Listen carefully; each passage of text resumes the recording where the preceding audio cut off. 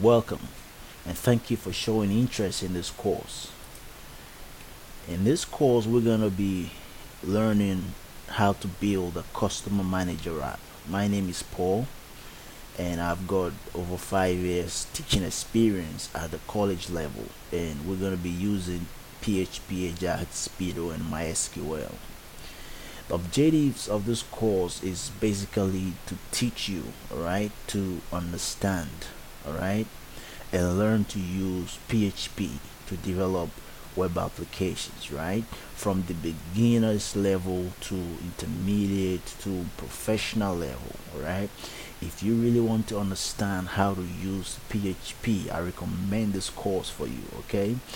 And we're going to learn to use object-oriented programming, basically to develop applications and build our codes in such a way that we don't have to be repeating ourselves, right? That's what OOP is for. And we're gonna also look at PDO. PDO is a database abstraction layer from PHP that is being used to securely connect, all right, to databases. All right, we're gonna learn and understand how to use this, all right, and we're gonna learn and understand how to use AJAX to basically fetch data and post data to our database or external resources without refreshing the page. Alright, so at the end of this course, we're going to bring everything together and we're going to build a very nice database web application by ourselves, right? By yourself. And when I mean by yourself, I mean I expect you to learn a lot more, to do a lot more by yourself after this course. All right, so quickly I'll walk you through the application that we're going to be building. If you can see in the address bar, this is already a finished app, all right, and it's already on the server. So I just want to show you the functionalities. All right, I will try and log in now with a wrong user information, and I get a very nice message here that says user does not exist, right? So I will try and register. Basically, I will try and register the full name. I will say Nancy Pates, all right, and see we got a drop down also, so we're going to be doing that too. And the password, I mean the email, I will go N Pates, all right. Let me just copy this down at gmail.com, right, and then I will put this as the password, and we're gonna have a functionality where we can choose an image. Okay, we're gonna have a functionality to choose an image, so I will just choose any image right now for this, and then I will register. All right, now I get a nice message here that says I've been successfully registered, so I'll go ahead and log in now. All right, and paste, and I think this was the password.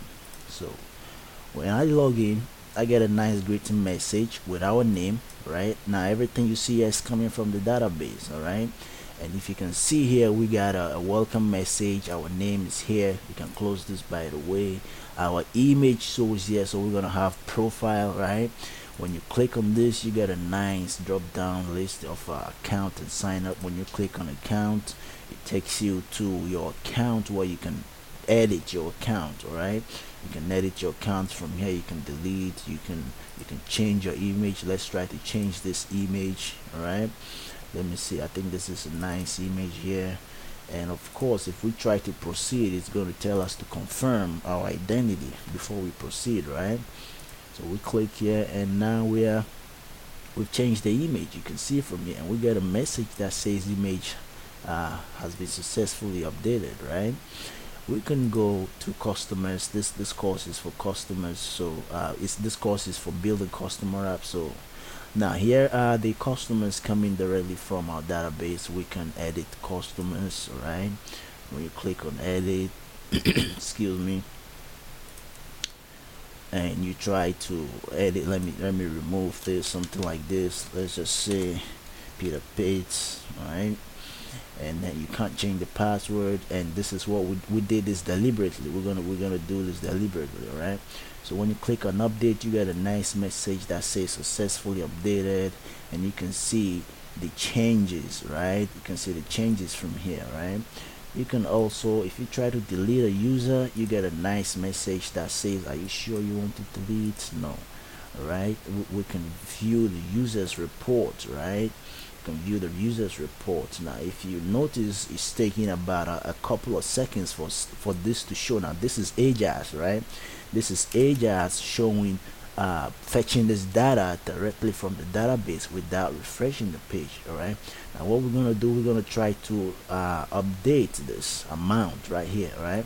So when I click on submit, you see that we get it real time updated here. The calculations are done, the results are shown here, real time updated, and we get a message that says user has been updated, right?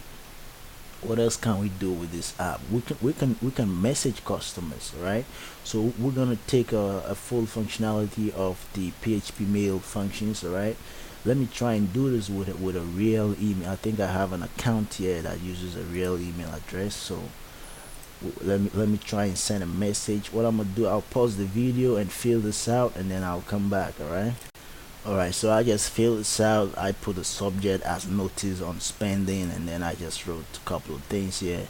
Now if I submit this if I submit this, I get a message below here that says your message has been successfully sent. All right, now if I should go to my email, I will see this message. All right, so this app is working, everything is cool here, and I expect you guys to take this course if you want to learn how to build web applications, because you're going to learn a lot to do a lot more in your web development career. Okay, so I hope to see you inside. Thank you very much.